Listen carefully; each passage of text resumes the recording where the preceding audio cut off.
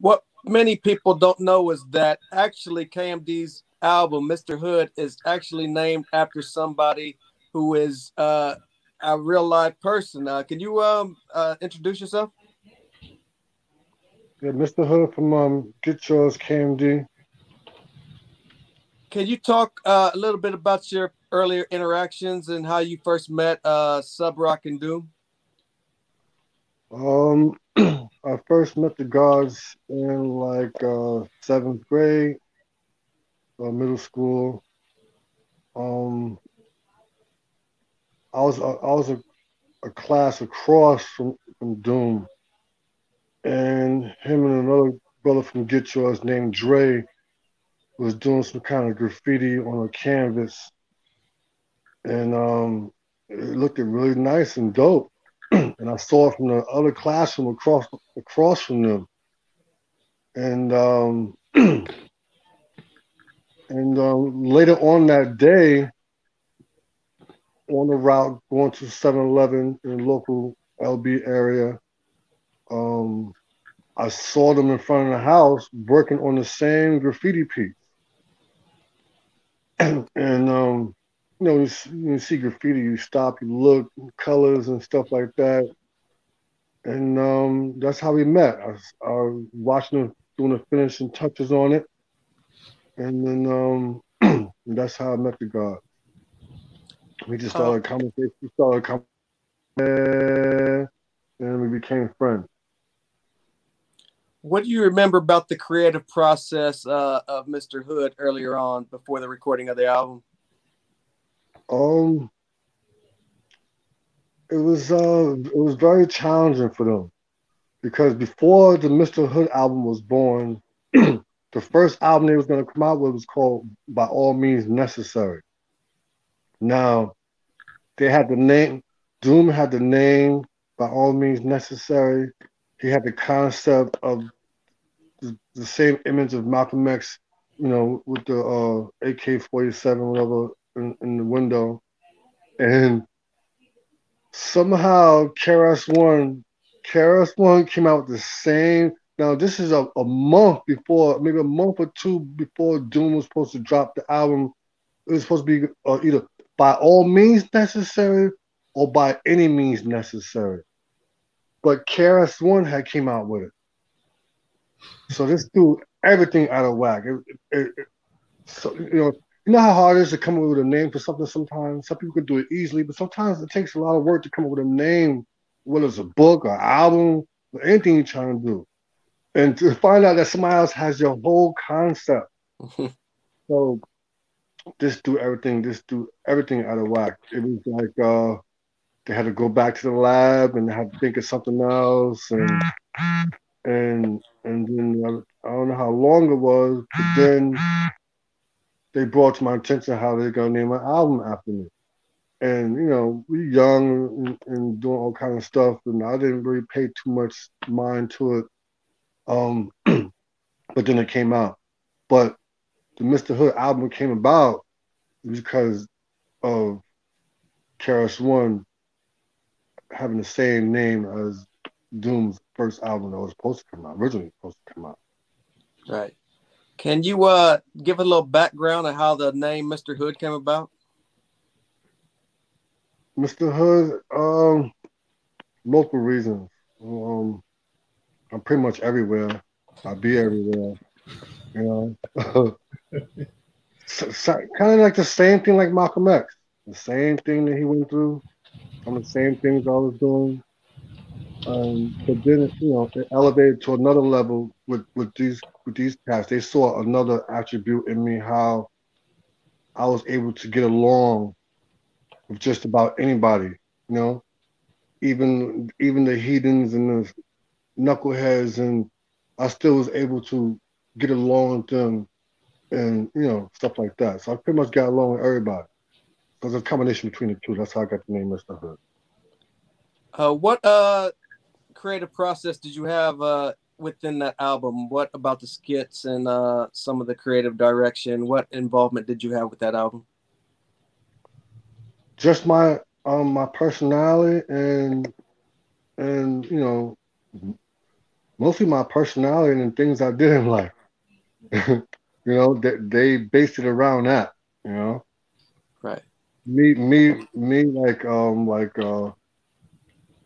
as far as detailed stuff, um, having like written anything or had any kind of thoughts or anything, I had nothing to do with that. It was all Doom and Subroc. Right. And they admired me so much, and they, you know, they knew me in that to their own light, and so that's how they came up with that. So let me just jump in for 1 second, because he's being very modest of the explanation. You know what I mean? I mean, he's on. Obviously, you're on point. Can't nobody tell it better than you. Um, Mhm. but you know, Moan is like what you would say is like the embodiment of your neighborhood, right? And what I mean by that is, especially at this time, we're talking right, 80s, 90s, or whatever. You know, young kids coming outside. There was so many different elements going on in your hood, and Moan embodied that. And not to say it in a negative way, but we all have different friends, and everybody has a different character, let's say, right? Moan was just, he was always that cool dude, the one that got along with everybody, loved to party, liked to hang out, liked music, like everything that was going on, Moan was a part of. You know what I mean? Like he was the embodiment of what was happening. Like I think I was telling you off, before. Everybody now, when they say, if hate was a person, and they have like a picture of somebody, so it's like if the hood was a person, that's Moan. You know what I mean? Like he just, Moan was just that dude, man. Mr. Hood was that guy, um, and everybody gravitated to him as well. You know what I mean? Because he was just that dude. So now this is my perspective, right? Like for me, looking outside on it, the concept came, like he just said, was based off of his character. And meaning, and it wasn't like a character. I'm saying a character as far as what the album was, but this was just Moan on a day to day basis. You know, Mhm. um, Moan got down when he had to get down. You're right, coming up in Mhm. that time and era. Um, but Mr. Hood, man, Mr. Hood is one of the nucleus to everything. You know, when it comes to Get Yours, like I'm sure you're going to speak about a little bit about that, Moan, but Yeah. Get Yours, very intricate in the whole Get Yourz posse and the Get Yourz family. Um, yeah, man. Moan's that guy. Mr. Hood's that dude. So yeah, get yours. Get yours started, you know, as having self pride and self, integrity, and wanting nothing but the best, right? Not settling for anything beneath the best. And it also started as like we was a bunch of like uh Pepe Le Pew slash Heathcliffs running around, right? Right, right. It became like a competition with the female, right? Pretty much. and so everybody's out to get theirs financially. You know, who could have the baddest chick and who could dress, but as a team, right? But competitive, you know, especially when it comes to the female, very competitive. So, Um, then it was like, there's many different elements. You had the breakdancing element. You had everything with that's incorporated in hip hop. You had the graffiti element. We had a lot of cast that was doing tags and graffiti. We had the breakdance. We had the poppers. We had the MCs. We had a little bit of everything. The lady getters and stuff like that. So all this incorporated into hip hop, you know. And then of course you have education and knowledge, vocabulary. We're very big on vocabulary, words and knowledge, into books and stuff like that. Look at everything, and that's Get Yours. Yeah. And I just want to add something to that real quick before you go, Sincere. So just like he explained how like what GYP started off as, right? When I got introduced in '88 is when I got down with them. Um, that's what it was. It was all about girls, partying. You know, like the other guys in Long Beach, like when they would see us coming down the block, they would always say, "Oh, here come them dancing motherfuckers." You know what I mean? Like because that's all we, we would just house parties. We were there. Out of town, we just used to travel looking for parties. We weren't even invited sometimes, right? Morning, we would find parties and kind of just crash up in the party. Um, Yeah, yeah, Going to the city, hitting the clubs up, all like on the weekends, every Friday, right? We're in definitely. school. We're already thinking like, yo, we're gonna go to Tunnel. Like, what we hitting up this weekend? Um, Right, so that's pretty much how it started. And then I just wanted to put in context is that like KMD, right, stood for causing much damage, right? And at some point, it evolved to a good cause in a much damaged society. right, At the same time, the concept for Get Yours kind of, we were right there with that and changed the idea of Get Yours just being about partying and having fun and getting girls and so forth and try to make it more of a more conscious movement. You know what I mean? Like Mon was saying before, getting yours in life, um, just trying to be the best that you can be. Get yours. You know what I mean? In a positive way, as best as possible. So, yeah, you know, uh, KMD is KMD, and then Get Yours was the whole unit. So like Subroc, Doom, that was KMD, but that was Get Yours. You know what I mean? As well. Right. And yeah. so as they Mo, and would you agree with me before when we were speaking to Pat and Driz, and I was telling them about how Onyx, Zoom, and Sub would kind of bring back and we would study and do, learn and, through the teachings, right? Right, So we kind of used to look at them almost like bigger brothers, even though we was the same, right there in age. But because they used to go out and gather all these information and come back and share with us, I think in some way we saw them a little bit as our big brother, right? Like when it came to that. You think right. am I accurate with that from your perspective? Yeah, you're accurate. And the KMD part of the Get Yours was the hip hop group part of Get Yours. Like Doom and Sub, although we all love music and hip hop, they gravitated more being as far as artists, you know. And and you're right about the whole Get Yours part too.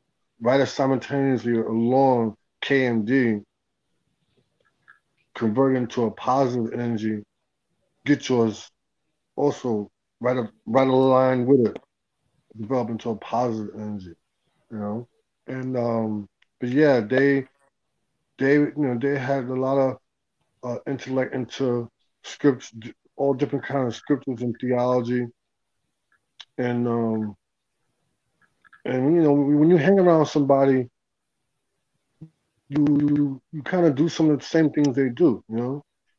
So these guys was always into different kind of books. I remember doing always reading, you know, always um admiring different type of vocabulary, and that spilled over into everybody, you know.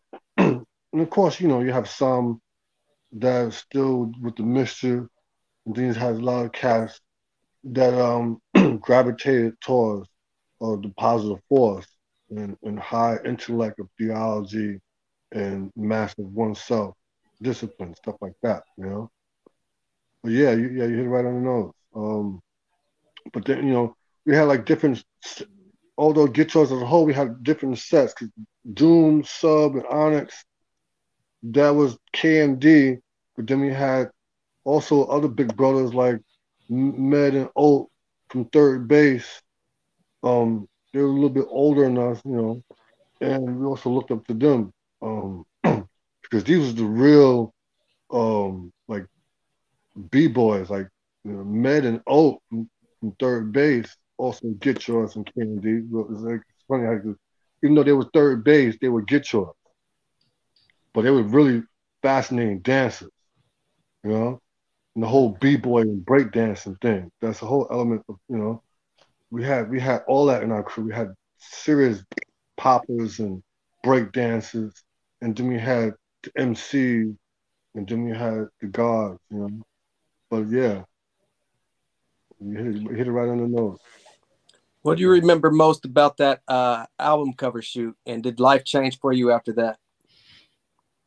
I remember, them telling me about it. I remember them, talking about it, and me running around doing the mischief stuff, and the hood stuff, and I didn't really, I didn't really dwell on it. We were friends, but I didn't dwell on it. But I remember me being in school, and they wasn't in school, and they told me about it prior, but I was, I forgot about it. And they popped up when I was in school. They popped up in school. They snatched me out of school. They was like, "Yo, we gotta go do this." And I'm like, "Yeah," I'm like, still not thinking much of it. I'm like, "Yeah," I'm just, so we get in the limo, and I'm like, "Okay." We get in the limo. Right? Before before we hopped in the limo, like, oh, okay. I'm still not thinking. I'm still not. I'm not thinking about none of that. I'm just glad to see them and hanging out with them. Like, what I'm saying? Like, what we about to get into, And we went to Burger. I know we went to Burger King. And we had to get some food before we left. We went to Burger King. Came out of the drive-through at the Burger King. We saw some chicks that knew us. They couldn't believe we was in the limo. And we just was like, hey, and then we went to do the shoot. And even then, I didn't think much of it. We doing the shoot and we doing the pictures and stuff like that, and it was a young lady that was like a makeup artist, and when you do photo shoots and commercials, she got to do makeup. Hood guys, and we wasn't trying to do nothing. I was like, I ain't gonna put no makeup on me, like. What you needed for the what you needed for the photo, you needed for the photo, you needed for the photo. I'm like, nah, man, I'm gonna damn makeup, man. Mr. Hood. so so yeah, so we went to take the pictures and stuff, and yeah, that's how it went down. That's why I remember that. Right. And Give again, us your it was a female that was doing the makeup, and caused the whole Peppy Pew come out of us again. And Cass was trying to kick it and snatch it up and chick yeah, yeah. But there you go. that's how I remember that. It was a very interesting day. I never forget it. Give us your fondest memory of DJ Subroc. Oh man, so many, man. Uh, so many. I remember him correcting me on certain things. You know, particularly the whole or about coincidence. We need to get into debates about the word coincidence. Yeah, And yeah, yeah, yeah. if a law says it's done, it's a law's words, no such thing coincidence. But it's a fine line how to break that down and stuff. We used to debate about that. He was very knowledgeable. He was always um, teaching me things and pointing out certain things to me. So much stuff. He was so musically inclined, so talented. I remember him, back in the days, you didn't have um like you could just go on your phone and Shazam something and get a certain tune or you had to listen to the radio and get certain songs. You had to wait for a certain time on a Friday night to hear a certain song. We would tape it on cassette tape, and I remember him like taking a cassette tape just to get one little sound out of it. And he would record it and stop it real quick and record it on the Casio so he can chop it up. Just the art, so much stuff I remember him. The artwork of making his music, his tagging, his graffiti, his wittiness. Um, he loved music. You know, I And could go on all day, lastly, man. and Yeah. lastly, give us a fond memory of Doom. Um, Doom just being himself. Um, always studying. Um, my fond memory of Doom is him sitting on his porch, reading and writing rhymes. Nice quiet summer day. You know, Doom was very laid back. You know, we was all out doing our Heathcliff stuff, and he'd be home just chilling, laid back. You know, studying and writing rhymes. You know, nice, quietly writing rhymes and just chilling. You know, relaxing. That's how I remember Doom. Very dope. Yeah. Anything you want to add, Uncle E? Well, man, it's so much. I mean, you know what it is? It is hard when you say like as far as trying to remember memories because it was so Yeah. many. You know what I mean? Like I said, like I was saying earlier, and Moon touched on it just now. When you in the moment, you're not thinking of this is something huge or this is we appreciated. We were happy as hell. We always rooted for them. When a song would come out or a video, like I said earlier, we would get happy and excited, like, oh shit, that's cool. But we going to the Spanish store buying heroes and chips and a 40 while all this is happening with them. You know what I mean? And going back to their house and hanging out. So it was and this was every day, you know what I mean? So you think about in one single day, the amount of stuff that happened that we would get into, and multiply that by days after days, it was just nonstop, man. There's a lot of great memories. Um, watching them make their own hats, you know what I mean? They would get Yeah. materials Right. and those hat like some of those pictures that are probably floating around where you see them with like these plaid looking hats and they had like the pants to match. It's like they would get the material and sew it themselves and make these hats. You know what I mean? And it would match with the pants. Um, Yeah, they were very talented, man. Oh my God, they it, from building skateboard ramps and um stripping the whole bike down and making it look new, painting it, stuff like that. Making wine, um, and then the real stuff. A lot of things I remember too is them being we used to call it a dungeon, being with the turntables and creating these awesome tracks and the way they would do it. Like I said, they would take a tape deck and they would um somehow speed the tape deck up a little bit just to loop it through the Casio, right? And then they'll loop it through the Casio, and then they'll slow it down or speed it up, and create a different sound out of it. It was amazing how they did that. And Doom was better at certain things that Sub couldn't do, and Sub was vice better at versa. some things that Doom couldn't do.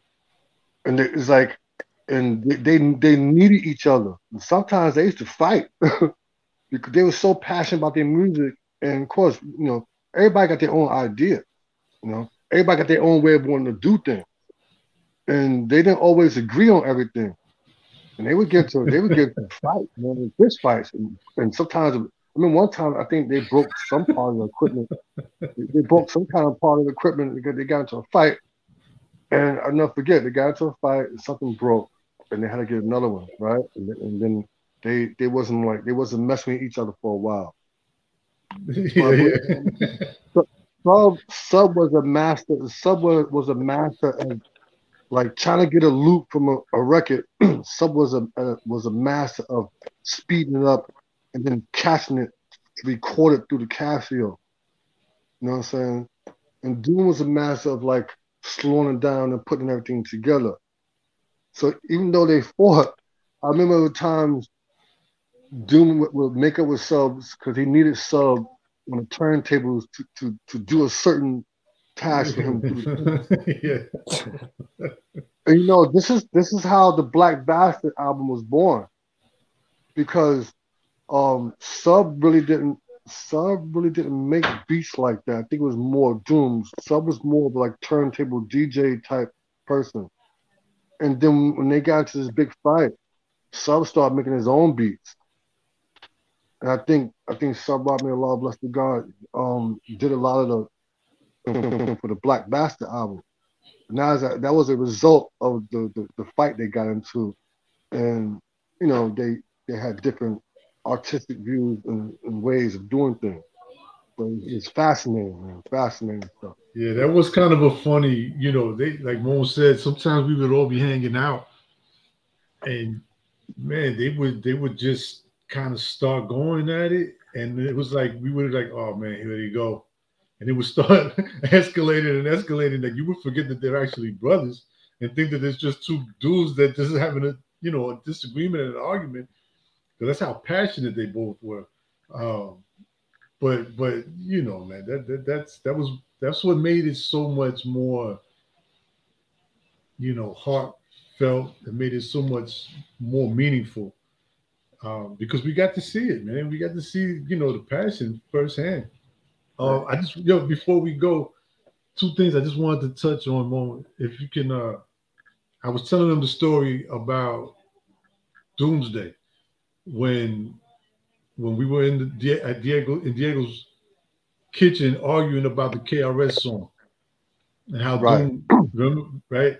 Because you was Right. one of the ones. You was one of the ones that were there that we, having this debate about the scratches and all of that, and then Doom takes that and flips it into the song, Right. right?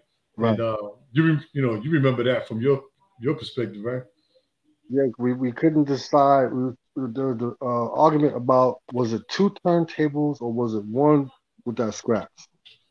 Right. And I keep forgetting. I keep forgetting. It's a shame. I remember what Doom broke it down to us exactly what it was. But it was me and another cat ran away named C.H.G. And we were walking. Me and C.H.G. was walking, and and we were going to 114, and we bumped into Doom on the way there. And then we turned around. We went back to Diego house. We went back to D crib, and we had a discussion then.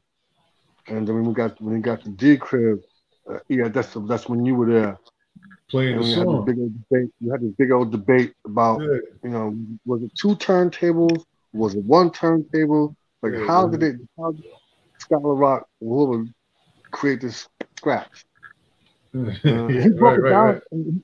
He broke it down for us, and I forgot exactly what he said, and I feel bad about that. I forgot exactly what he said, but I still gotta find that out. Dude, Even we were drinking 40s and everything having this debate. There's no way I can remember what he broke down. But the crazy thing was that he saw how passionate we were debating about this. Ends up taking my tape and using it for the song. It uses yeah, that same part that we all debating about. You know what I mean? Um, yeah. And it's just like Sub was also Sub, not the country. Sub was also a master barber, yo. He was he can he can draw anything in your head. He's like one of the first ones to start that back in the days, drawing designs in the back of people's heads, you know. The Clark Kent, the DJ Clark Kent, the Superman that he years ago he had a Sub cut his hair. Um, Search you got took the Sub. Superman logo on the hat, I He think, did the right? Superman logo. Sub did that. Yeah, yeah. Sub also did. He did an OE, an old English bottle in the back of my head. You know? He put an I old had English. I He had put an old GYP on the English. back of mine.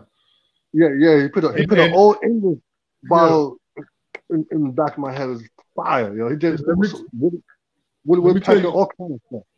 let me tell you something. I had him do GYP just like it says here, right? And then you see got the dots and everything. The one thing I didn't think about was that when your hair starts to grow back, you're not going to really see the dots. And all of a sudden, people are asking me, like, why do you have jip on the back of your head? And I'm like, yo, it's supposed to be GYP. But, you know, when your hair's growing back, I didn't, like, go back and forth to him to maintain it or whatever. Once the hair started growing back, I was like, okay, I'm done with the lettering. I'm letting it grow back. But you couldn't see the dots in between. Right. Why you have jip in between in the back of your head? But I'll tell you what, it was fly as hell when I had it fresh. Yeah. But more also, last thing, the renaming of the street on Hudson, man, to KMD MF Doomway. You know, how'd you feel about that? What's your thoughts, man? How was that whole experience for you? Oh, it was awesome, man. I'm still soaking it in. You know, Yeah, me too. Me too. I'm really proud of it. You know, the guys we earned it. You know, I'm still soaking it in. You know, it's a real milestone, real, you know, a real proud moment. You know, for all of us. You know. And Yeah. I'm so grateful that all parties involved was able to pull it off and get it done. You know, I'm so grateful for everyone who took part in making that happen. You know. Yeah, man. I mean, who would have thought that on the corner that we would be hanging out every night, every day, drinking, having fun, snapping, you know, good times, bad Building. times. Now we get to go by there and see that up there. It's like you said, it's still, you know, you're still soaking it in, man. And we're coming up on a year now, unfortunately, of Yeah. Doom's passing. Uh, but yeah, man, it's a great thing. It's a great thing to see. Yeah. Absolutely. Shout out to Get Yours, KMD. Well, thanks for coming on, man. Yeah, Yeah. Thank you. I finally made it, man. you finally made it. So, yo, I'm gonna say Yeah, this man. too, though, because you don't do interviews, you don't do stuff like this, really. This is where it stops, though. You're not allowed to go on anybody else's platform right now until we put this out for a little while. Yeah. Exclusive. You already know. You already know. Yeah, You already know. Hold on. I'm just messing with you, man. Just messing with you. Hey, But yeah, it's a pleasure meeting you, Mr. Hood. Likewise. Hope to see you again. Absolutely.